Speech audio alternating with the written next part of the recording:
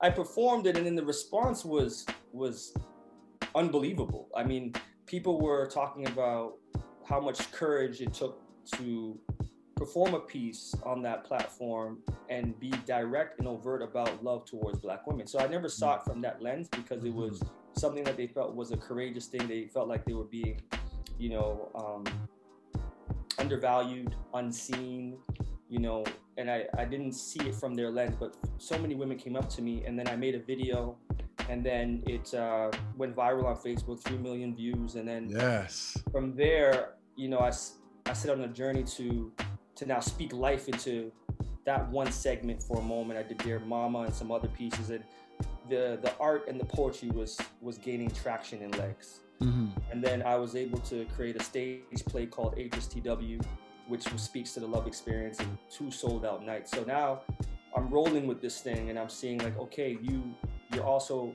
building your confidence, and also seeing that you have a purpose in delivering this message.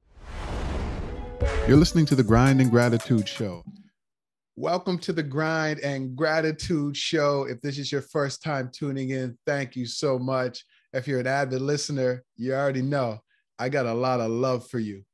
My name is Danny Stone, also known as Coach Stone, is in the building. What's going on, people? You guys know how we do it here. Every single time I bring you an episode, it's something from the heart. It's something that you're telling me that you want, or it's something that I think that I want to learn more about and dive into. And so I haven't had a guest for a while, and I'm super excited that I have this guest today. I've been wanting to get him on the podcast and on the show for a while, and it just so happens that we crossed paths and he can do it. So I'm going to tell you a little bit about my guest, and then we're going to jump in. So first of all, I like this. He is an Agape ambassador, love experience architect, and content creator. Now, I know you really want to know who this guy is, right? Those 3 words those 3 phrases just stood out to me. Okay, he's a poet, he's a host, a love and mental health advocate with a new vision for love right away. Love that. He's a melting pot of cultural experiences, which can be heard and seen through his artistry. His depth and introspection is felt on every stage and every page. Now, his purpose is to show love is always available, present, and exists in all of us. His vision, which I love too, love every day like it's your last. His mission, restore love through artistic expression. And there's one thing that I'm going to ask him about when we jump into this, but I really love this slogan and this tagline that he has. And it's really, every day can be Valentine's Day. Please help me welcome my brother, Nigel Birch Jr. is in the building. How you doing, man? I'm feeling good. I love the intro, man. That was dope. Listen, it's all you. It's all you. And once I see all this stuff about love, I'm like, man, I really feel like we need more love in the world. You know, totally agree. Absolutely. And, you know, about a year and a half ago, I did an online event, and I'm going to have to do it again. It's called Get Back to Love. And I'll tell you more about that later. But it was I just felt like we needed more love. So I did this online event and brought a whole bunch of people together. And we had this conversation about love and self-forgiveness and all these kinds of things. But so I'm definitely a believer of love, man. So totally. So Nigel, before we get into all the love stuff, like, how did you start in the spoken word and you know, writing and producing? How did you get involved in this? How did this all get started? There's layers. I want to shout out to my father. My father was he went to school for journalism, and then he went to business, but he set the tone. He used to write regularly, and also he used to write poems for me for every year, birthday, milestone. Wow. And I used to copy his pattern, his style, and his way of freeing his mind and free speech and expression. And he's one that he'll sit in a room and he'll sit silent, and he's very quiet, but then he puts his pen to pad and he would just go. So the early onset of poetry started with my father. And then I want to say the idea of love comes from my mother. I think I've never met someone that loves unconditionally the way she does. So merit, when you put the pen to the understanding of love that I've taken from, and my dad loves well too as well, but mom loves in a way that I was able to study, I would say, to the best of my ability, and express and articulate, and then tie that with the skill set from my father, created this whole idea of poetry and love.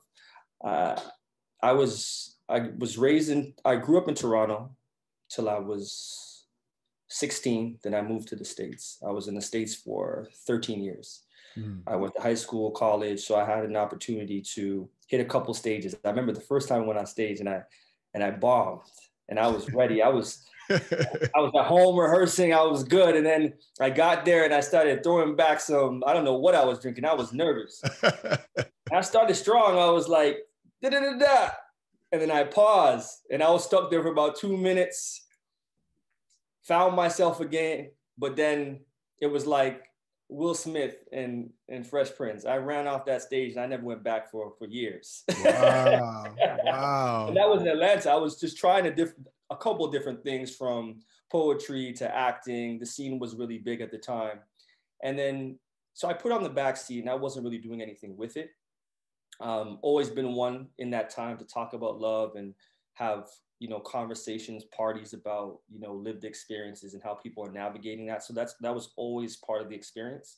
But when I came back to Toronto, I think 4 years removed from the States, back in Toronto, I was able to connect with Troy Crossfield. That gave me an opportunity to do a play. And I think what that did was reestablish this idea that, you're going to go on the stage and conquer this fear that you had of possibly public speaking, or, maybe the trauma or the trigger that had formed from the incident in Atlanta that deterred me from hitting the stage. Right. So I went back on that stage and I was still, legs were shaking, but I had an opportunity to do a poetry piece on that stage to open the play. So when I was able to complete it, that was the first big, I was like, okay, I made it. I completed the whole piece. That's good. But then the response was good. And then after, I was able to get reps through theatrical and learning through, the director on, how to slow my speech down, and understanding that mistakes are part of the process. And I was able to get coached, like a pseudo mentor, about how to, enunciate and speak on a larger stage. So then with that, I was studying and looking at what this was about. And I said, I can write my own play. And I also feel comfortable enough to write. So I wrote a piece called Black Woman, and I performed it at the Black Diamond Ball. And that was a piece that I wrote and I shared with my aunt, and she says, "Nice, this piece is something special." And I said, "Oh, my aunt told me that, I'm expecting her to say that." Right. His family, I was at family says, everything's good. Right. So then I performed it, and then the response was unbelievable. I mean, people were talking about how much courage it took to perform a piece on that platform and be direct and overt about love towards Black women. So I never saw it from that lens, because it was something that they felt was a courageous thing. They felt like they were being,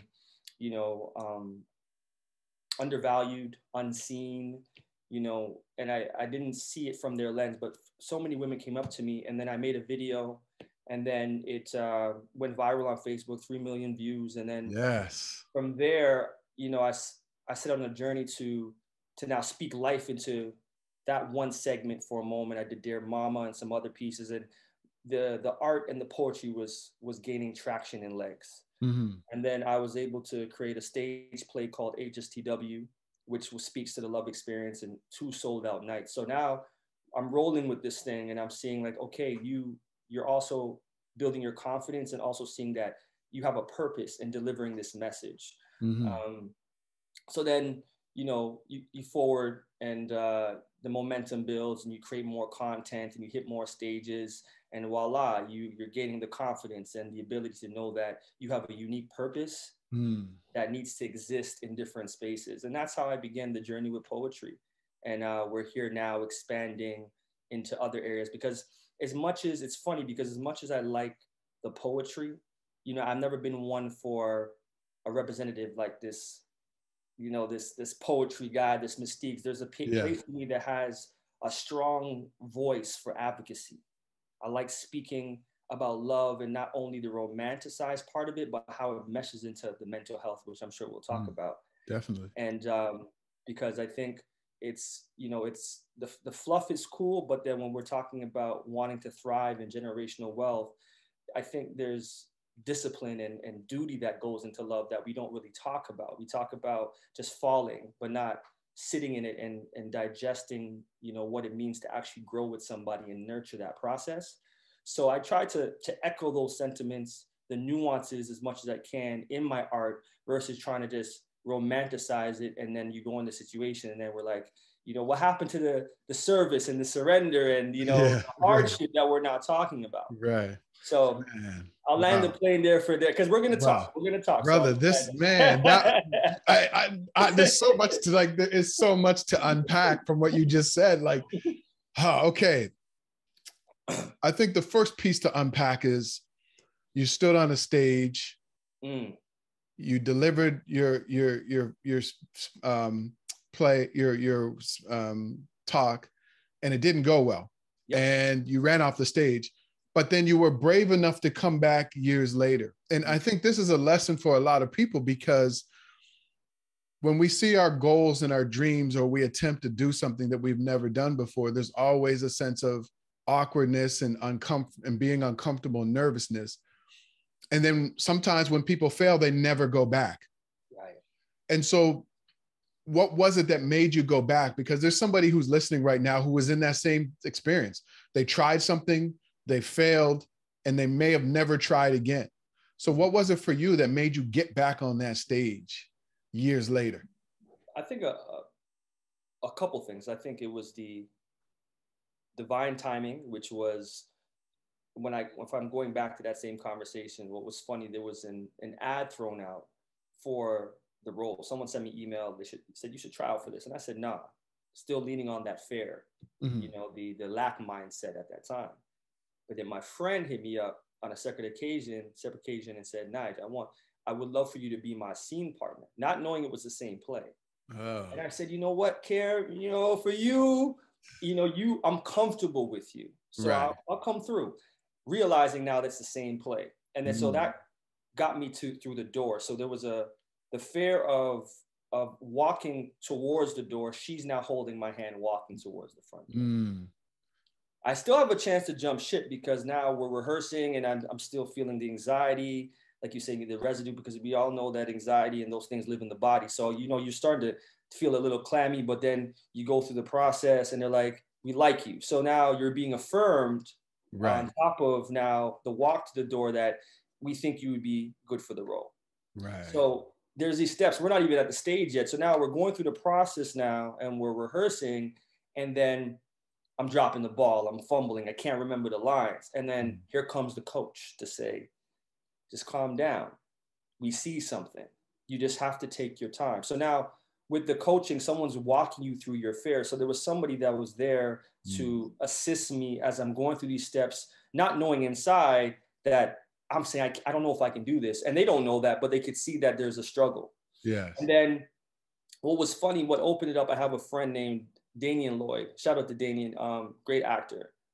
And during that time, I was doing hosting. I was hosting at the time. And he said, that guy that's hosting is not the same guy we're seeing here. He said, what's happening? He said, that's the guy I want to see. I said, I don't even know who you are in here, because what I saw there was completely different. And then he was the one that allowed me to see that as much as this is one space and it's labeled acting, in the other space, there's strengths that you can have that you can utilize in this space. You just have to tap into it. So I think, to go back to your initial question, I think it was walking through the door and then having people within the room in this space, while I was still trying to see if I was good enough to be in this space with all these actors, were able to support and affirm and encourage me while I was going through that process. And if I didn't have those people, I wouldn't have gone to the stage. If there was no Karen, I wouldn't have attempted. So there was that divine opportunity that called me. But then after that, there was the assistance from those to continue to give me encouragement while I felt like I wanted to retreat. And I know, oftentimes one of the urges out of fear is withdrawal. So when you have somebody that can intercept that before you're going to withdraw back and then push you forward and say, no, no, no, you ain't running away. Right. Then you kind of have to go through it, especially when it's done with a level of encouragement and care. So because they did that, I thank them. And as well, it allowed me not to retreat and to deal with it and realize that I don't have to catastrophize this. It's not going to be the worst case scenario where, if I drop a line, they're going to say, no, you got to go. They're going to say, good job, man. And then seeing everybody else making their same errors, I was like, oh, okay, we all human. Right. So that pretty much just the encouragement is what from those individuals, and the timing. I don't think if it happened any time before that, I would have hit the stage. Yeah. So I think there was divine timing, and I was also having the right community members around you to encourage you when you feel like you want to withdraw. Man, that is so powerful. And I think a lot of people need to hear that. In that, I also take away, like, start before you're ready. I often tell people, the biggest lie we've ever been told is that you just got to believe in yourself to make your dreams happen. Believe it and achieve it. That's not true. Progress equals belief. Come on. And I say this every single time because nobody believes in themselves. No one believes in their dream when they first start. It's the progress that you make. Absolutely. And so that's one of the things that I saw in your story. And Absolutely. Another thing is, borrow somebody else's belief in you until you can believe in yourself. Come on now. Like, and that's exactly what happened. Like, you weren't ready, but you were borrowing other people's belief. And I think that's a big lesson for anyone right now who's feeling stuck. Go out there, connect with a community or people that believe in you until you can believe in yourself, because some of us don't have people like that in our lives. Yes. Right. We're around a lot of negative people. And every time we try to do something, we have people that are going to tell us all the reasons it's not going to work. So we have to be a part of a community, whether it's an online community, going out to like networking events and different types of events, to be surrounded by those individuals. Because I've had people like that in my life, and you have, but a lot of people don't. Right. I totally agree. Well said. So, man, that's a journey. And so I love that. And I also love how you took something from your dad with the writing, and you took this real love, unconditional love from your mom, and you really combined both of those things together for your artistry. Like, what did you see from your parents kind of growing up in terms of their relationship that just made you who you are and made this mission so much more powerful for you to pursue? That's an amazing question. I'll start by saying my parents got divorced when I was 13. And even after divorce, their relationship, they were always still friends. Mm-hmm. And there was never any negative comments about not only mom or dad, but men or women. My parents led a very egalitarian household where they did what had to be done. Mm-hmm. In the sense where mom at the time, we were living in Pickering, so she was flying out to Scarborough, which means that her days were 12 hours. So he was the chef, he was the soccer dad, and then on weekends it would switch. And then I saw a lot of my parents, and I also saw a lot of times where family, the community, congregated in our home. So there was always love around me, and because I was probably the oldest male cousin around, I didn't have my little brother yet, I was able to express myself in those spaces, and I was the entertainment, so to speak, for them. And I was able to freely think, speak, express the things that were on my heart. But watching them, continue to love on each other. And this goes back to, they're not in love at this point, but it's the duty and the respect and how they admire each other, even outside of those walls of the marriage, showed me that love extends beyond this label. Label is, marriage has, specific expectations, but love can outwill that. When you say, you know what, I'm going to, out of duty and respect for this woman and this man, continue to commit to our children and see no problem with us being friends as well, even though things didn't work out for us in this iteration of reincarnation, however you want to look at it. It didn't work out for us. And we're not going to allow our kids to see that there's one way that you have to love, even though it was very difficult and it hurt. Mm-hmm. But what happened was, even in that, my mom's love for my father was something that I constantly seen, even though, and this is, I used to pick their brains, even, as someone that was navigating my own, grief with the divorce. I want to know what happened. Why did it break down? Because at first, as a young teenager, I'm upset at my father. You want to protect your mom. But as I started to become a man and we were able to have that real conversation, I saw some of the things that he felt like he was not receiving. And I had to look at it from that lens. And then I had to sit with mom and see what her perspective was and say, you know what, maybe they weren't meant to be with each other. Mm-hmm. But what I can do is I can say, from the things that I saw that I loved outside of, how traumatic the experience was, I can learn to be patient. I can learn to be empathetic. I can learn to speak life. I can learn to be dutiful. I can take a very mature approach to marriage. And because they were married until I was a teenager, I was able to see the unification of a beautiful union because at that point, I'm pretty much going into past preteen and making decisions. So I was able to already come up with an idea of what I wanted love to look like before they separated. So yeah, I mean, I'm thankful. And I think another interesting thing is my dad is your, quote unquote, before we break down patriarchy, he was your man's man and my mom was a woman's woman. So I was also able to see that, but also see how, regardless of what the role was, it always didn't matter if pops was cooking and mom was coming home late. It was just like, we just did what had to get done. And that's how I learned to love. Wow. And it helped me with, some of those things that I see people struggle with the patriarchal model is egalitarian household. We just did what had to be done and nobody felt emasculated or they felt like they were less than. It was just love and duty. So. Wow, man, that's very powerful. I mean, just the whole sort of your whole inquisitive nature at a young age to really ask your parents and not just take a general answer from them. Oh, we just like really dive in and just your perspective to say, okay, I can see from my father's perspective, I can see from my mother's perspective, and then I still see how they, coexist and still love each other. I mean, that's a lot. That's a lot of observation for a young kid, man. You were very kind of insightful at a young age, because most people I know would never look at their parents' divorce like that.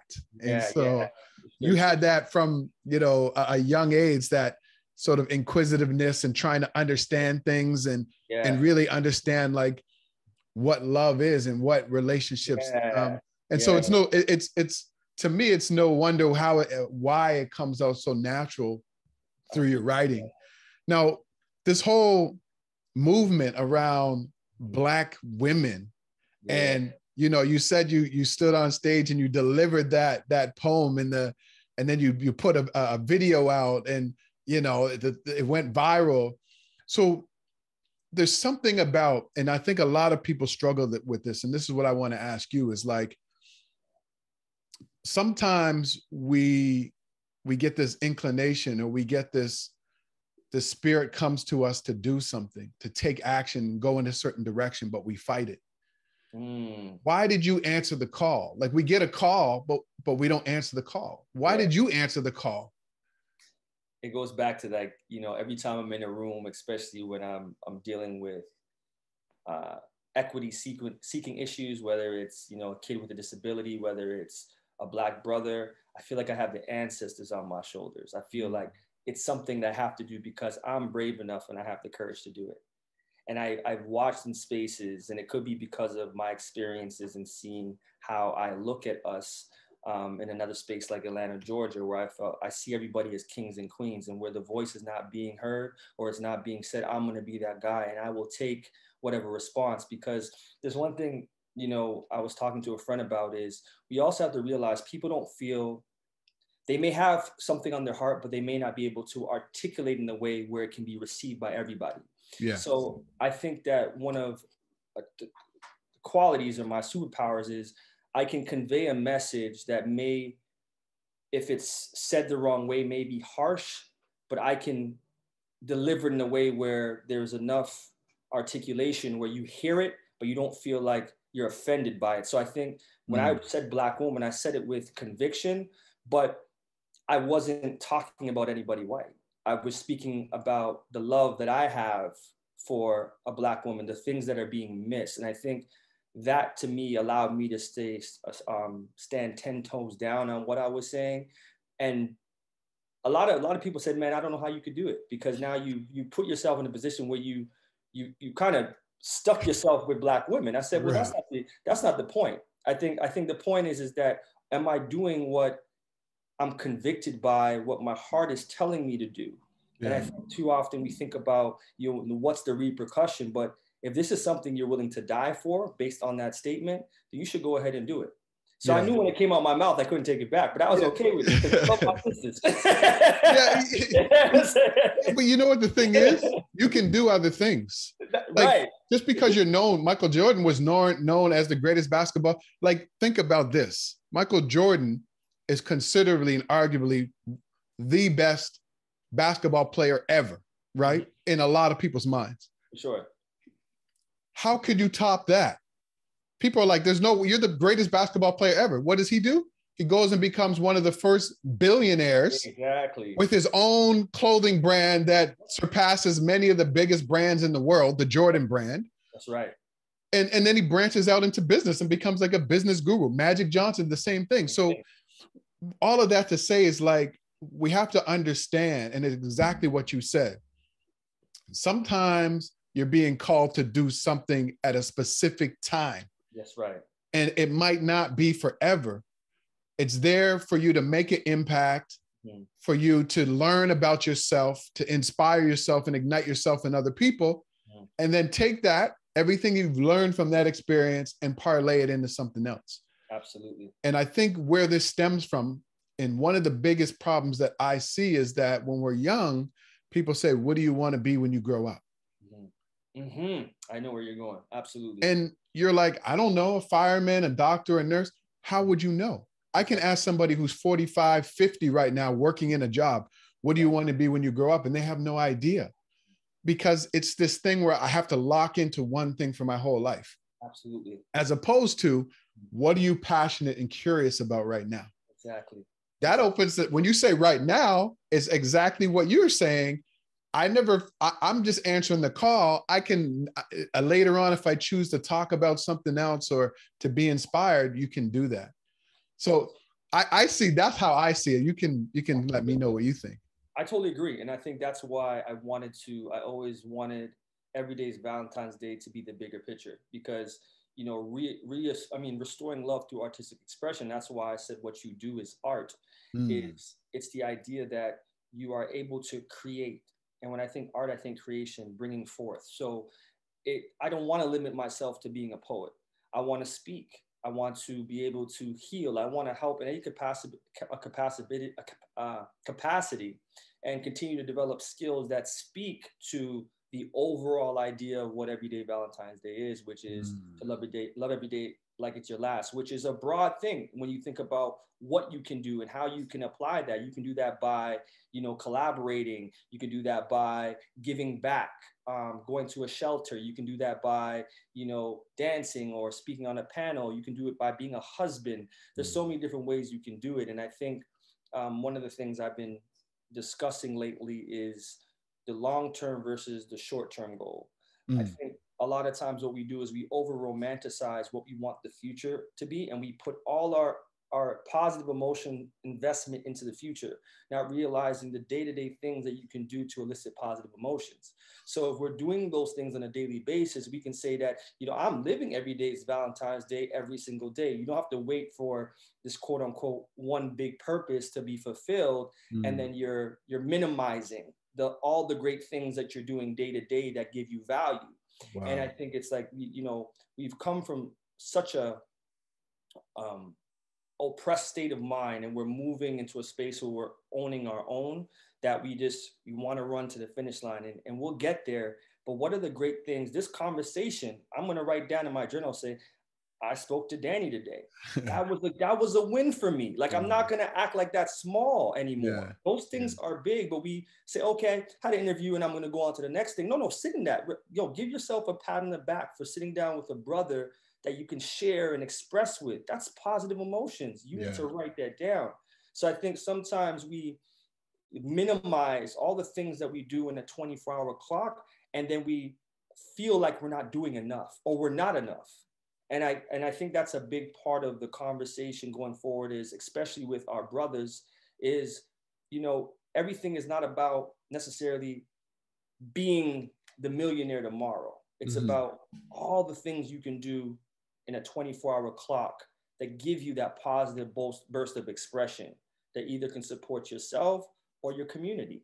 And you're good. So, man, that's powerful. I think, waking up being thankful and just what am I thankful for? Because our brain is designed to protect us. And so it looks at things as harmful. And we have to train our brain to help us to identify the things that we're grateful for, our accomplishments and our achievements. That's right. And, I host I started this group called Champion You.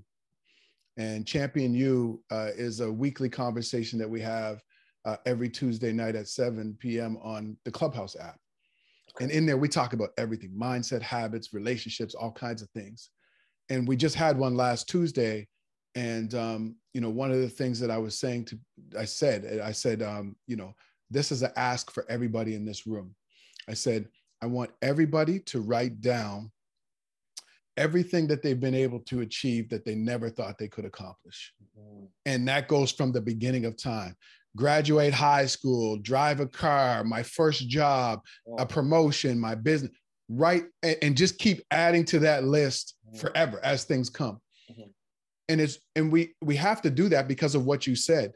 When we're so focused on the end result, we forget how far we've already come. It's like, man, I grew up in low-income housing, surrounded by drugs and crime. I was arrested 3 times before the age of 18. I saw a lot of crazy things in my life. So for me to not acknowledge I've come from all of that and I'm here because I'm not where I want to be is almost disrespectful to my ancestors, to my mother, my grandparents. It's disrespectful to everybody. Sure. So I love what you're saying is like, every day we have to find these moments of joy and happiness and acknowledge ourselves for what it is that we're doing. And I also tell people, like, every day you wake up, you're building your legacy. Every interaction you have with people, they're going to remember that. The person that you go to at your coffee shop, the person at the gas station that you talk to. I was at a grocery store, I think it was maybe about a week and a half ago. And I said to the cashier, I said, how's your day going? She looked at me like, what? I said, how's your day going? She goes, oh, I've had a couple, rough customers. I said, well, you know what? I'm so thankful that you're here. Thank you for serving me. I saw how you were treating the people in front of me. You're really doing a great job. And she almost started tearing up. Yeah. It's just, be conscious of how we treat ourselves and other people. And that's what I love about your love mission. So like right now, there's people who might be like, they don't love themselves. They're struggling with their self-confidence. Like, what would you say to somebody right now who they're not in a space where they really love themselves and uplift themselves? I want to add, to answer your question, to add to what you're saying, I think it begins with mindfulness. I think I think mindfulness obviously is a practice, but mindfulness makes you aware of the things that you are missing because you're too much in your head thinking about the future. Yeah. So I think part of my practice has been meditation, prayer, whatever silent time that you need for yourself to start being able to observe those thoughts in the mind, the feelings in the body. So you are now using that as a tool when you come outside of that meditation to now go into other spaces and observe how you're feeling and thinking. And then once you understand how you can think and feel, you can observe the positive feeling. So sometimes when we talk about mindfulness, we talk about, observing this flow of thoughts, and often it's a focus on looking at the stream of negative thoughts and just allowing it to go. But I think it's also observing the positive, so you now can see how positive you are on a daily basis. And I think the accumulation of those positive experience will tell you how and show you that, I have the ability to love myself, which seems like a crazy statement, but the reality is that we say we don't love ourselves because we don't feel we're worthy.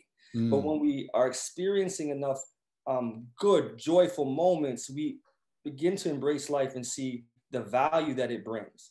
So I say first it starts with the mindfulness. And then the second thing is, we have this idea that, there's always this conversation about being too emotional. I don't think anybody's too emotional. I think sometimes we can be overreactive, but I think we are all emotional beings. So something like you said, you spoke to the woman about what you saw, and it's also learning the language of what are loving actions.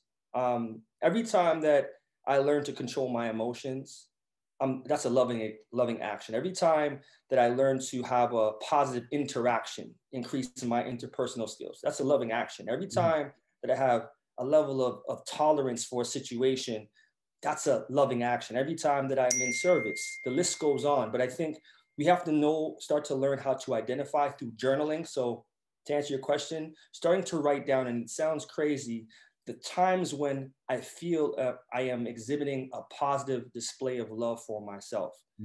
Because if you don't write it, you can't see it and you won't believe it. So obviously at that point, you're just saying, okay, I don't love myself. Well, prove yourself wrong. Write it down, start to journal those things down, and you will see how, like you were saying earlier, Danny, how many times in a day you actually love on yourself. And it sounds, I think, going back to what we said earlier, we make things too complicated because the world around us has told us that love and success is determined by some great outcome that the world has set the terms for. Right. But I want people to focus on the fact of, how do I feel?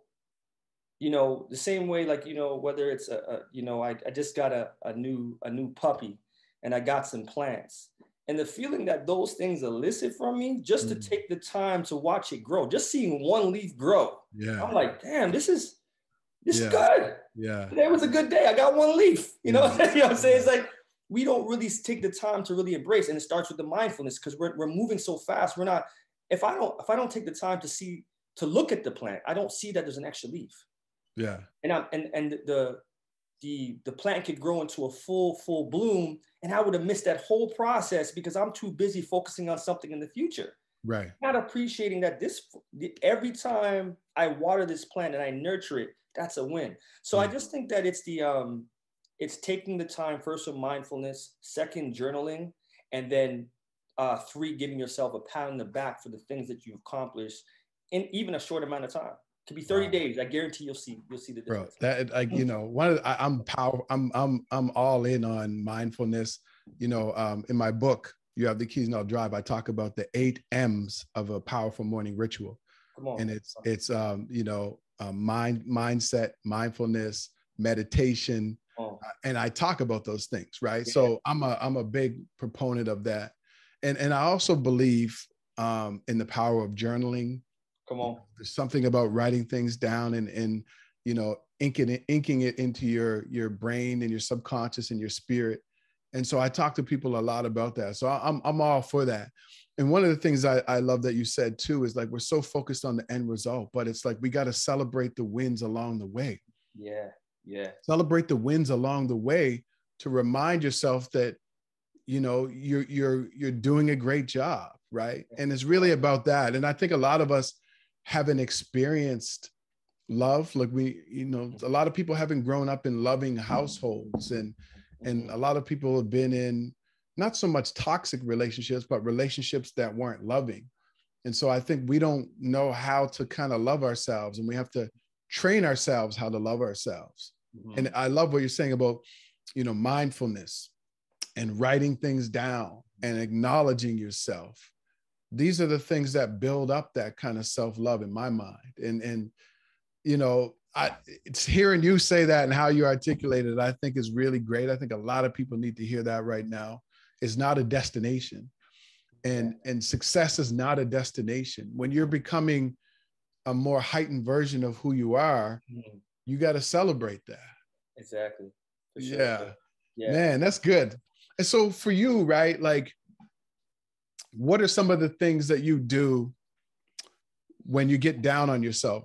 Because one of the things I talk about this thing where we have to stop something before it becomes a belief, right? Mm-hmm. And I say the minute that you get like a negative thought or something that, you know, you feel defeated, you have to shut it down. And so I have this thing that I teach my coaching clients. It's called, you know, catch, release, replace. Catch the negative thought, and you know, and then you release it. You thank your brain for trying to protect you, because that's what your brain's trying to do. And you replace it with the truth, something more powerful. Yep. So if I say I can't do something, I'm like, well, first of all, it's probably not your voice. It's somebody else's voice that told you couldn't do something at some point in your life, a parent, a teacher. So I catch it, and then I kind of figure out where it's coming from, and I release it. I say, thank you for my brain trying to protect me, but I got it from here. And then I replace it with something more powerful and positive. Maybe I need more information. And so I teach people how to do that before it becomes a belief. And I try to do that with myself. But what are some of the things that you do for yourself when you kind of have these negative thoughts, or you feel like you can't do something? How do you deal with that? I think there's different ways to reset. So I think that, what is it? Accepts is the acronym, right? So, you know, sometimes it's, for one, you start with mindfulness. I always start there. And then you say to yourself, everything that you have in your life that you've developed that brings you a level of positivity is a resource. So it's about now using it as part of your toolbox and labeling, when can I use this? So for me, thoughts is one thing, sensory is another thing, emotions is another thing, activities, movements, another thing. So an activity, and the acronym is ACCEPT. So it's activity, contribution could be doing something for someone else in that time before you revisit because at sometimes I think you need to take a step back and from that negative thought and revisit it, because you might be too hard on yourself. So the first thing I do is I apply one of these things where I might do an activity. I might take a walk. I might watch a show. I might say, okay, you know what? I need to take a step back from that. Let me go help a friend. I might look at previous situations that were more negative and see how maybe I'm, you know, being over embellishing the truth. So I'm going to compare myself to people that, you know, have been in situations that were worse off and see, okay, is it really that bad? Then I'm going to look at my emotional state, you know, like you're just talking about, what's the emotion I'm feeling, and what is the emotion that I can replace it with at this time? I might just, and then P is putting the pain on the back seat. So sometimes there's this level of irritation that comes with it. So I might go meditate. And then going back to what you said with thoughts, I'm going to just, you know, might do something like a word search, do something that's going to take me away from that specific thought that I'm perseverating on, and constantly reminding myself of why I'm not good enough, or why I feel like this is a negative thought, or the reasons behind it, and focus myself outward. And then I might do something sensory. Like for me, putting an ice pack at the back of my neck works. Finding something sensory to calm me down so I can have a straight mind to think clear. And then I'll revisit it. And then I'll say to myself, okay, now that I've done this, do I have a honest approach to the situation? Can I see it from different vantage points that give me a clearer understanding of how I want to approach this? Because sometimes you lead with the emotional mind. It's very, you know, responsive, reactive, and then you start to catastrophize or you personalize the situation and you're not seeing clearly. So I just lean on resources that I already have in my toolkit, take a step back, revisit it. And oftentimes, believe it or not, the thought is either, it's either been removed or I have another way of looking at the outcome. So I think that it's a habit of knowing your resources for you, what those things are, when being mindful of the onset of those things, taking a step back and then revisiting, which is very difficult because it's not a practice that we always do, is identifying in this moment, I feel this way. What resource am I going to pull from to now move me out of how I'm feeling it, and then step back into it with a clear mind and make a more conscious or stronger decision. So Man, I that's love often that. what I do. Yeah. I love that acronym. I love that. That's really good. I Yeah. think that's something that a lot of people can kind of take away, Mhm. and really, like, changing your state, changing. Yeah. Tony Yeah. Robbins Yeah. talks For about sure. changing your For state sure. a lot, right? Hmm. No, that's really powerful, man. I think we're all naturally curious, creative, Yeah. resourceful, and whole. You're not broken. And I think for a lot of people, and I often feel this way, I've been a coach for coaching people for over 10 years, Come on now. Proud. and life coaching, business coaching, career, relationships. And Go. what I see is when people are out of sync, it's usually because they don't tap into their curiosity, creativity, or resourcefulness. Yes. They go. So when you're not playing to that, you're always going to feel out of sync. And Mm. so when you wake up every day, you do the same things, you go through the same emotions, the same types of conversations, and you're not conscious about it. You're not tapping into your curiosity, creativity, and resourcefulness. And because we're all born that way, you're born with that. And what happens is education, your life situations, your work situations get you further and further away from that. And now you're just playing in the same box that you always played in. And so now you try to get out of it by saying, okay, I want to be successful. Mm-hmm. And you make up in your mind that you want to chase those things because you realize something's out of sync, but you're not realizing it's simply just being aware and conscious of the conversations, taking new perspectives on things, the curiosity, the creativity, and the resourcefulness. And what you were talking about earlier, I call this, when people are stuck, I say you have to live your life like you're on a little bit like you're on vacation. Exactly. I love that. When you're on vacation, you're so reflective. Yeah. The same plant that grows in your backyard looks more beautiful. It's so beautiful. Oh, look at those tulips. Bro, you got them in your backyard. But they just look so much beautiful when you're on vacation. That's right. That's right. Talk to a stranger. I would never talk to a stranger. When you're on vacation, hey, where do you work? What do you do? You talk to strangers. You don't, everything is not catastrophized. You miss the bus to go on your trip. You're like, all right, I'll catch the bus tomorrow, or I'll catch it later on this afternoon.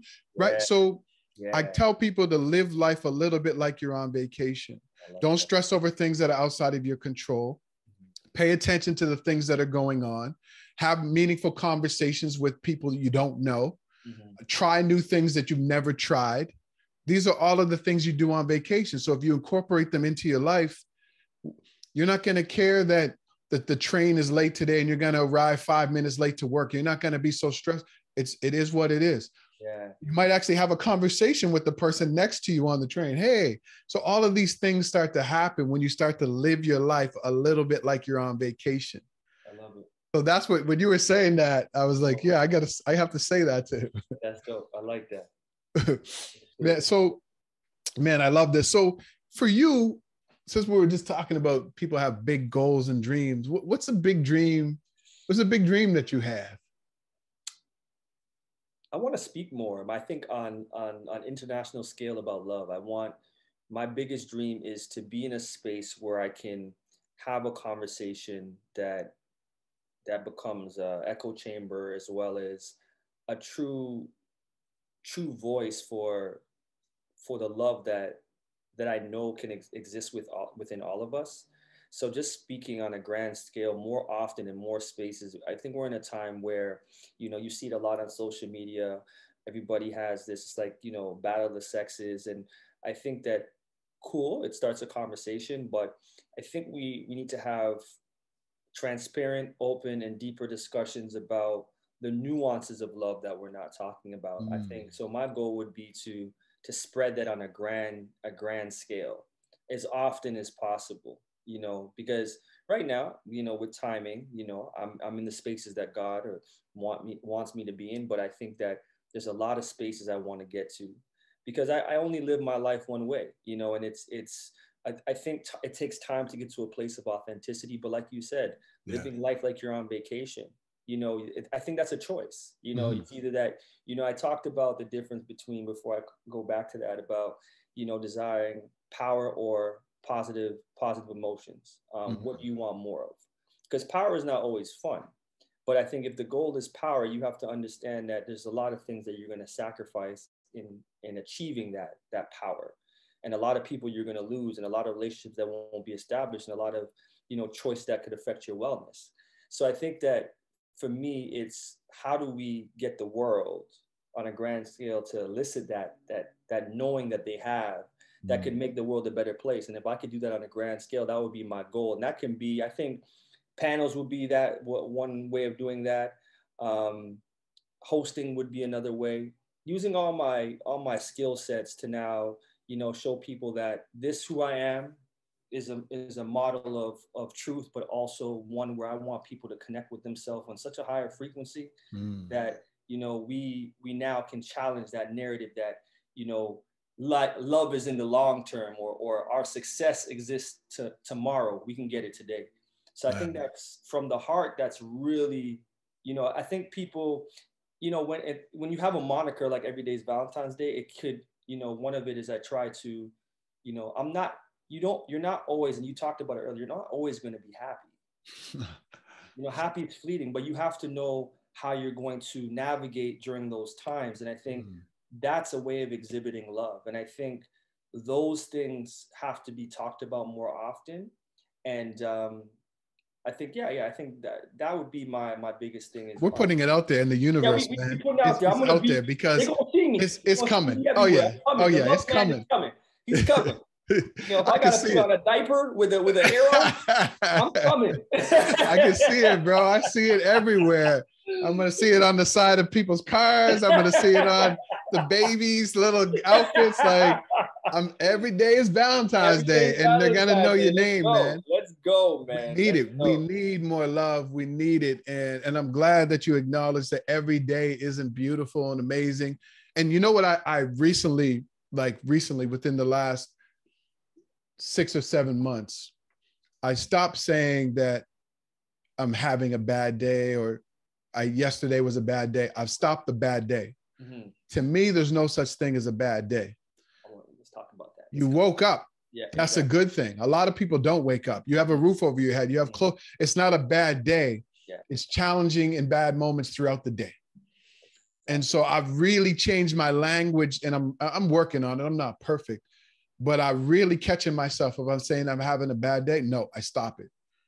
I've had some challenges today, some setbacks today, some failures today. But guess what? I still have all of these amazing things, a beautiful wife, a roof over my head, all of these things. So language, I think we have to start changing our language, right? Because now we start changing our thoughts and our programming. So I stopped saying bad day. And now it's just, I've had some challenges or some bad, and it just happened to me on Friday. On Friday, I'm going to be completely honest. I was on my way to having my highest paid speaking gig ever. I love it. And it was a done deal almost. I told them my rate. They were like, okay, cool. We're just going to take this back to the committee for the keynote. It looks like it's good. So I'm like, okay. Told my wife, whatever. Then they come back and they're like, oh, we got some bad news. We can't do that rate. And I said, okay, well, what rate can you do? And they kind of came from my rate all the way down below even half. Wow. And I was just like discouraged. And I'm like, man, I've been doing this for a long time, but it's not even about doing it. I said, I sent these people all of these testimonials. I sent them my media kit. They creeped me on social media and they saw what people are saying in the comments alone that, Danny, this real, and I just felt like defeated. And I was like, you know what? This is a lesson. This is a test. And so I was texting with one of my boys. Shout out to my boy, Jeff A.D. Martin. I was texting with him because he's a speaker. And we kind of had this conversation. We're like, you know what? It's just a test, because one day these people aren't even going to be able to afford us. And I had to remind myself of my greatness and my impact. And I crafted another email and I came back at them. I said, no, this is what I'm willing to do. And these are all the reasons why. You guys can let me know it's a yes or a no. And I let it go.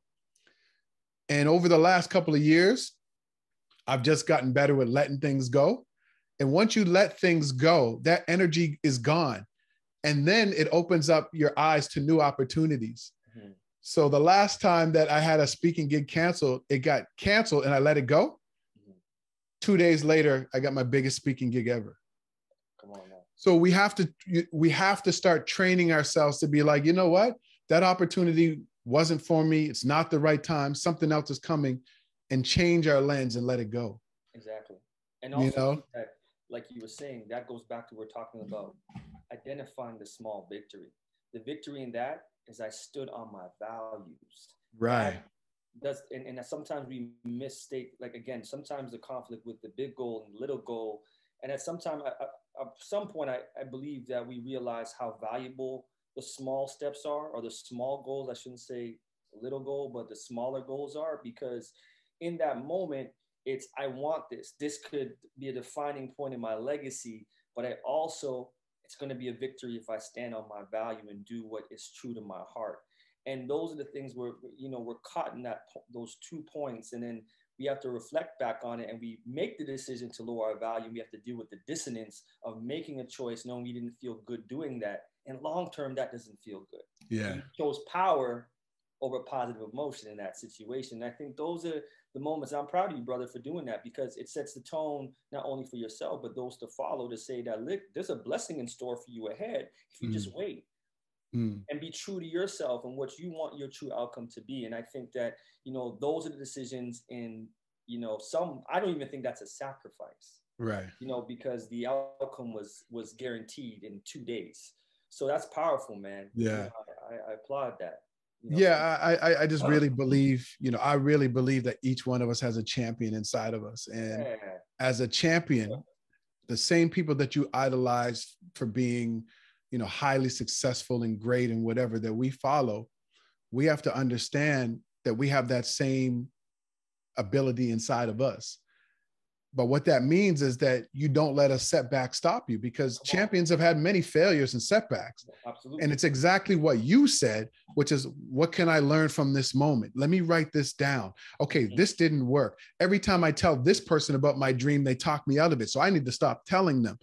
And once you start to get this information and really get curious about it and get creative about solutions, and then you got to put some discipline and rigor around what it is that you want, you're automatically going to notice things change, because you're going to be like, I'm no longer telling that person, so I don't have that negative. Or every time I know that it's a struggle for me to go to the gym, so I set up all my stuff the night before. All I do is get out of bed, brush my teeth, whatever. My sneakers are ready. My bag is by the door. Like, it's discipline, right? And I think a lot of people think it's motivation. Motivation doesn't last. Discipline is the thing that gets. Serena Williams didn't want to wake up at 4 every morning and go and practice. You think that she was motivated to do that? That was discipline. And I think we have to understand the difference, right? What do you think about that? You're gospel right now, brother. No, you hit it right in the head, because I was thinking about whether it's yourself or in a relationship, you can't commit if you don't have discipline. And I think that goes back to over romanticizing. Not only, I think when we talk about over romanticizing relationships, it's always about, the fluffy, the falling in love, the flowers. When we talk about self-love over romanticizing, or falling in love with ourselves, we like to use the buzzwords and the terms, and we can describe them so we feel good about how that looks, and we over romanticize that. But the discipline is where, when I see Danny and he's moving, he's shaking, he's smiling, that's not a front. That's because of the discipline curated that outcome, because time and time again, you're saying, why is he like that? It's because of the discipline, the commitment to himself. And I think those two things get lost, because it's in this process of talking about mindfulness and meditation. Meditation is not an easy thing right away. You start with 5, you go to 10, you go to 15. Yoga puts stress on the body. Working out requires you to push yourself. So all these things that we want, eating right, is something that has to be taken time. Going to bed on time. All these processes add up to eliciting positive emotions and feeling good, but it takes discipline and commitment. And you always have to ask yourself, am I ready for that? Because if I'm not, I have to have a look at myself and say, am I ready to love myself? Wow. And I think that's the problem. That's a piece when we're talking about discipline and commitment. They're big words, just as big as love. because you can't get to love if you're not willing to apply the discipline and the commitment. Come on, man. For yourself or in a relationship. And I think intellectualizing things is cool. We can talk about things all day, but at the end of the day, what is your action plan? Are you journaling? Are you really writing in that journal daily, committing to it through discipline? And I think those are the challenges that we meet when we have those real conversations with, in group settings, as you as a coach, is, are you ready to apply yourself in this way just for 4 months? Let's start with 2 weeks, a week, and then go and see. So I love what you said about, I was waiting for that word to come up, discipline and commitment. Because it sounds good. We are talking about but when someone comes into my space, I hope that they can see that, okay, this guy, he's really intense when it comes to his wellness routine. He doesn't play. And, and I try to live that way. And I think even going back to what you're saying about, what my long-term goal is, it's not only to talk about it, I want to be a living example of living the practical life and loving that life beyond anything. Even if success that I want, because we all have aspirations, is not here yet, you're going to see me smiling and loving. And it's not coming from a place of, okay, he's putting on a show. No, this is who I am. Yeah. Because of the discipline that I put in to live this way. And I'll land the plane there. But I love what you said. That got me hyped. When you talk about this, man, that got me, man. I was like, yeah, let's go. Let's go. but I see that in you, man. I think the first time I met you, on the Beloved Project, when I interviewed you, I think it was you, Mark, and maybe Rudy. Rudy was there, yeah. That's the first time that I met you. And I could just tell with the energy, this, it's a word that I don't really like to use, but this authenticity or this trueness to yourself. And I really like that, because in the world right now, a lot of people are afraid to be themselves. And, I used to work in the corporate world, and I was recently doing some leadership work for a big financial institution, and the contract ended. I wasn't even there that long. And so the team that I was kind of working with, they all got together, and literally each one of them went around and said, man, the impact that I had made.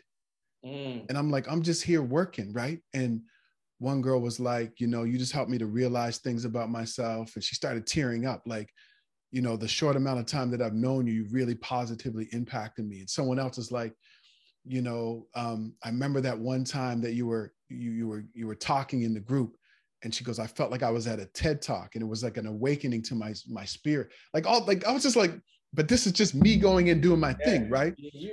But what I'm saying is, and then the guy that I was kind of reporting to at that time, he was like, I think your superpower is connection. Like, you're able to connect with people and get them to see things about themselves that they didn't see.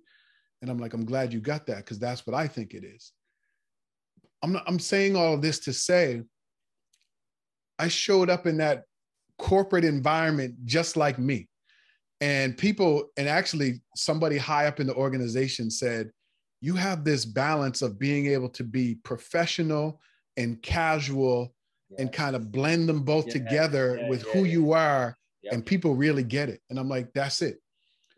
And I think we have to show up as ourselves. If I couldn't show up like that, I don't want to work there. I don't want to speak on the stage. I don't want you as my coaching client. I don't want you as a guest on my podcast if I can't be myself. And there's power in showing up as yourself, not who other people want you to be. And I realized this a long time ago in the corporate world, working. I always started, once I made that click, I just showed up as myself unapologetically. And so I love what you're saying, because who else are you supposed to be but yourself? That's it. Man. And sharing that space is like, I can sit in admiration and say, oh man, there Danny go dropping another gem, man. And respect and love that, because a lot of times it's like we're being programmed to compete and to see a threat. And not everybody has to, in specific situations, if someone's trying to take your life, I expect you to feel threatened. But in most cases, you don't have to be threatened. When you're on threat and you're on survival, it's hard to really value or see how unique and special that individual, because everybody's special in their own way. You just have to sit and be still and listen and be like, because I'm moved by everybody. And I think that's where part of the energy comes from, is that I want everybody to get a chance to speak their truth so I can find a gem. Everybody has a gem. I agree. Everybody has, if you just sit and listen, you're going to get a gem. And I just like the idea of, and that's the whole thing of, I think that's why out of everything, I like hosting. Because hosting, you're going to get me, you're going to get my energy, the highs, the lows, I love making mistakes on stage. Yeah. It gives me an opportunity to show that I'm human and I want to be laughed at. I want to celebrate you. That's because when you're in the poet stance, they're paying for something. They're paying for you to say these words and recite them, and they want something specific. But when you're the host, you can go into any bag and you get to interact with people. I get to sit down with every guest before the show and say, how are you doing? What I always say, what's your temperature like today? Tell me what brought you here? Yeah. And we laugh and we giggle, and I laugh so much in that setting. And I think it's not because of the hosting, it's because that's how I live my life. If I'm out on the street, I'm doing the same thing, meeting somebody, like you said, I love what you said on vacation. I'm saying, how you doing, man? Just want to say what's up. I pulled up to a guy the other day, caught him off guard. He was listening to Barris Ham in the car. I said, wheel it back. And he looked at me like, what are you doing? Right. Said, wheel it. Because at first he's like, who is this brother telling me, sounds like he's yelling, but he sounds excited. And he wheeled back the song and we had a moment. Wow. And it was just something in my spirit said, tell him. Yeah. As much as I didn't say, brother, I love you, man. It was like we had a moment where we understood there was something that we resonated with the music that was making us feel a certain type of way. And I'm saying, why hold back? I'm like that. I'm completely like that.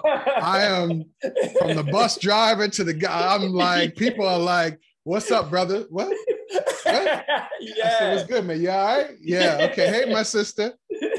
Man, your hair is on point today. And part of that is I grew up in Nova Scotia, which is the east part of Canada for people who are listening who are not by. So the eastern part of Canada, and it's really kind of like southern United States. People are just, all Black people speak to each other. You compliment people if you see something, and there's no hidden agendas. And so when I moved to Toronto 20 some years ago, that's how I've always been. And people thought it was kind of strange. And, I would compliment a woman and just walk off or say, how you doing, brother? Walk up to somebody or acknowledge, see something in somebody. And people would just look at me like I'm really funny. And they still do sometimes today. But if I feel like I'm called to say something or do something, I'm doing it. Like, that's it. And if I turns out that it wasn't well received and I try to explain it or I get embarrassed, it's like, all right, I did what thought I was called to do in that moment. Exactly. I thought it was going to help somebody and it didn't. So what? I just keep going. So I love that energy that you're saying. And I want to add, because everything always cycles back to something you said, and it goes back to the failure. It's like, you learn to be good at interpersonal skills by trial and error. Sometimes it's not going to work, but next time you're like, I ain't going to do that. I might make the adjustment, but it's almost like you have fun with the rejection. You understand that this is part of the path of perfecting, not to say that that's your goal, but you get more confident in how to navigate certain people and certain temperaments by the trial and error with these experiences. And that's why I always tell people, if going back to what you're saying, when you fear something and it's negative, where do you go? Sometimes you got to go back into it and see it as an opportunity to now try to change your lens and say, I'm trying to be better at this. Yes. I'm going to go back on stage again, and I'm going to, I'm jumping around, but I heard, I was listening to The Shop yesterday they had Draymond Green and PJ Tucker. And PJ Tucker's a funny dude. He's like, LeBron's scoring 45 on me. You gonna score 50. I'm gonna be here the whole time. Give me 60. I'm gonna be here the whole time. Because every time is another opportunity to learn how to play you better, to defend you better. Because some people have a mindset that they just want to get better. They don't care what anybody else thinks. It's just, I want to be better at me. So give me 65. I don't care if you embarrass me. I'm gonna get better with every possession. That's true. That's how I look at life. Is it didn't work, but there'll be another opportunity, and and I might get another rejection, but I'm gonna keep on trying and tweak it until I get really good at this thing. And people are like, you know what? Yo, man, you got really good people skills. Well, man, a lot of rejection. Yeah, exactly. You've been rejected a lot because you're people, man, you were rejected. You must have been rejected probably at least 1,000 times because you're really, really good. Like, Nigel, you're such an amazing host. How many 10,000 rejections? That's what it took you to get this good? Wow. I don't know if I'll never be that good because I'm bad with one rejection. You know what I mean? Like, yeah, for sure. Man, I love how you put that though. I love Yeah. how you put, you got to go back into the failure and the fear and really, and take it on. Too many people want to breeze past it, but you need to sit in it. And that's the champion mindset. Champion mindset is you sit in the fear, you sit in the discomfort, you learn from it, and you take the nuggets that you need to take to make it better the next time. Not just, it didn't happen, or yeah, that was bad, and on to the next thing. Like, no, sit in the failure, sit in the misstep, understand it, because like I said, we're all naturally curious, creative, resourceful, and whole. So what can you take from that, remix it to do better the next time? So man, I love this conversation. I got a couple more questions for you. Let's go. This question I'm sure probably comes up a lot, but because you're kind of I'm sure people call you the love guru, the love expert. I'm sure they call you all of that. I know they do. Nigel's that love guy, right? Love guy, yeah. So because you're known as this, like, is there a lot of pressure on you in your relationship to be like, I got to keep my stuff on point because I need to practice what I preach? Is that extra pressure, like when you're in a relationship? In my relationship now, I wouldn't say it's extra pressure. And I think because it goes back to the quote unquote being honest with what love is. And I think that, even in my writing, I try to speak from a space from constantly trying. Like there's no end result in the writing. It's I wish for this outcome, but also, I want to be better at serving. I want to be better at, the mistakes I've made. So it always positions myself in a place of what we continue to go through versus this is where I am. And I think transparency, that's where the pressure comes in, because I think when we're, the idea of pandering is, you're trying to get people to buy into this romanticization. And that's not my goal. My goal is to constantly talk about what growth looks like. And growth, like you said, it doesn't stop. There is no end result. You keep on going. So that's how we apply that to our relationship. And I think that's where it keeps me grounded, because you never want to feel like you're creating a narrative that doesn't reflect who you are or your life. And then also, it's by keeping the relationship private also helps, because then we're able to separate the reality of, what we are, and we talk about those challenges, and then that becomes a seed to how I'm going to write. So I think because she's a pivotal part of my writing process and she's not separate, it also brings that level of truth as well. So, but let me ask you, do you ever feel pressure to bring her out? Like, because especially because of what you talk about, is there a pressure for you to make it public? You're more about your relationship, and do you find that pressure?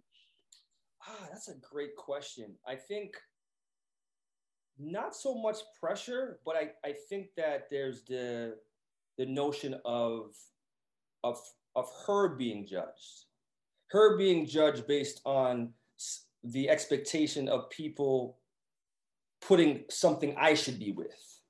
So we've talked about that, the idea that, because me as a person, or whatever position that you're in, you get over romanticized. I see him with this woman, or he should be that way. Right. And I think just like, I've, talked about the idea of why other people keep their relationships private, but I also don't want to be our relationship to be the poster board of the love conversation. So it's like, there's that idea, like, do those that are in our circle and people know who she is? Of course. So you can't hide your love. But I think that there's this fine line with how much you share, because of, again, like what comes with this expectation of who you are to the public.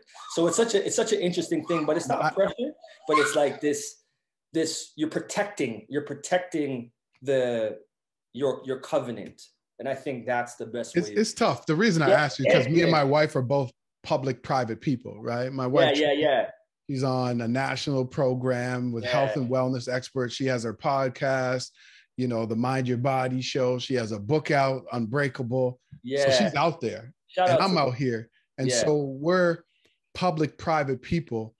And a lot of people put a lot on our relationship. Like a lot of people are like, I see how you and your wife are.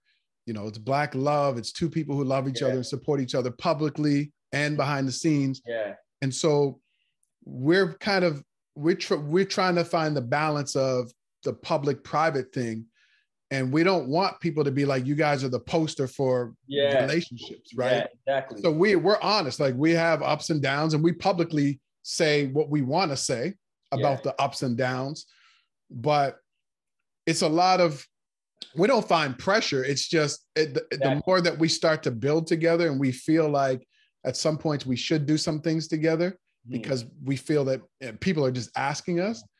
But at the same time, we have to let people know, look, we're not the poster for any relationship. We have ups and downs, and we're still trying to figure out ourselves and love ourselves more like any other person. So that's why I asked you, because you being the love person, I'm just a Coach Stone.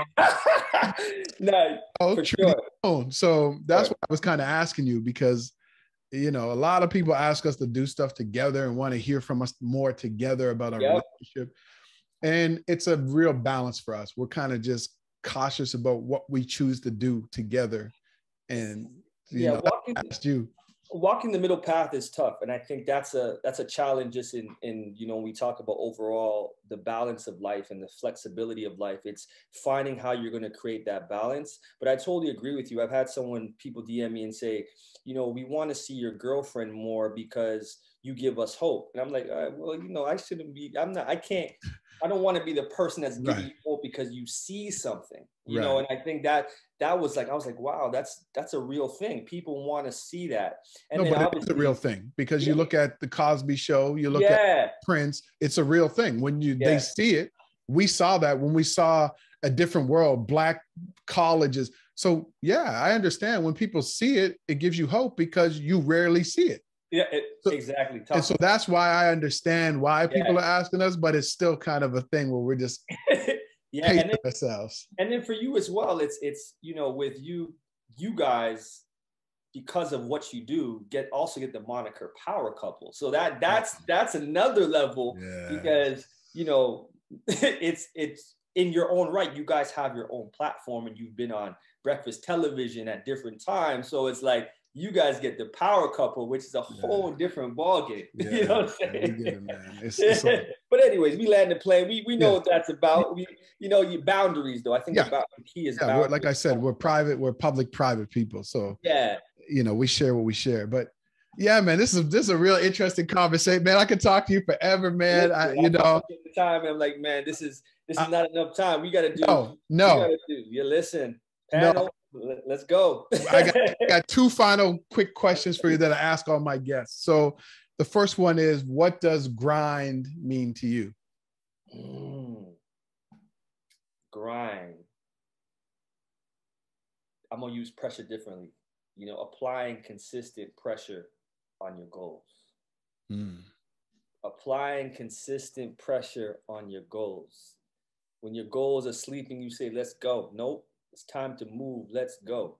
You know, when the body's saying, don't get up at 5, now you say, let's go. You put pressure on your goals to move them forward, and you are resilient at applying that pressure. That's what grind is to me. Because when you do that, it's impossible for you not to meet your outcomes. So that would be it right there. Ooh, that is one of the best. That's one of the best I've ever heard. Woo, okay. We're going to clip that. That's a clip. That's a bar. Okay. And my final question that I ask all my guests, what does gratitude mean to you? Appreciation. Appreciation for life, for anything that you have. It's like this whole conversation we've been having about, you know, appreciating the little things through mindfulness. You know, the first thing I do when I get up is I say I'm grateful just to be alive and breathing, and for God to choose giving me another day to leave my impression. Like I you know, that's not guaranteed tomorrow morning.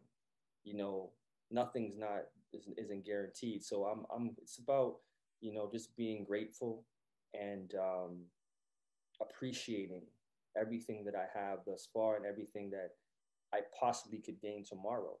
And it's just that simple, and I think I've always been a kid, just to give you context, even when I was young, going back to like it's a weird thing. I've always thought about death a lot. There was one time I remember almost passing out when I was very young, thinking about the idea and what happens next. It's always been something that, has been on my mind since I was as a young kid. Just the idea of like, you're only here for a short time. Like there's even times, even in my recently, where I think about, this is it, and it sounds, very, you're making it larger than what it is. But for me, it's like, I'll never see Danny again. I don't know what happens, to this person. I'm never going to see, like, this is only time you have. And, you have faith that you come back, whatever your belief is, but you only get to do this possibly one time in this form, in this fashion. You don't know what you're going to come back as, or how it's going to play out next round, or however that looks. So with that, it's like there's this specific tie to great gratitude that I have, because it's that serious to me. They say when you keep death close to your heart, it's a blessing. I've had the blessing of every day thinking about, in like, you already see my curiosity, like, what is the next path looks like? What happens when we leave this place? So that's something that every couple months comes back to my mind, and it intensifies my appreciation for gratitude. And it's something that I've always had since I was a kid. It's been intense. And I remember being in the bathroom upstairs, my parents' bathroom, 7 years old, almost passing out, thinking about the depths of this death thing. And I'm like, I'm so young. Why was I thinking about it that early? But so I'm so grateful for life. I always reflect on that moment when I was a kid, and it's crazy to me, but that's why I just go full force with everything. So just wanted to drop that in there. That is powerful, man. That is very powerful, man. This has been an amazing conversation. Nigel Birch Jr., brother, thank you so much. Appreciate it. You're an artist. You're definitely sort of somebody who's moving love and self-love and forgiveness and forward. And, I'm just wishing you all the blessings in the world and putting that message out in the world, because we need it. Where can people find out more about you? Let them know. All right. So my website is edxvd, edxvd.com. It's an acronym for Every Day is Valentine's Day. You can also find me on all social media platforms at Nigel Birch is edxvd. I have a book, Memoirs of Mona, that's currently out. I'm working on a second book.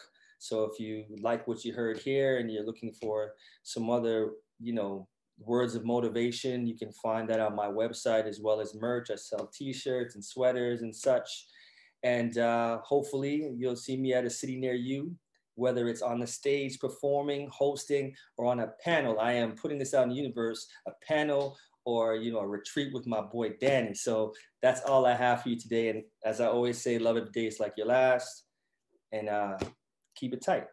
Man, all right, everybody, make sure that you follow him, go to his website, get the book, grab the merch. It's beautiful.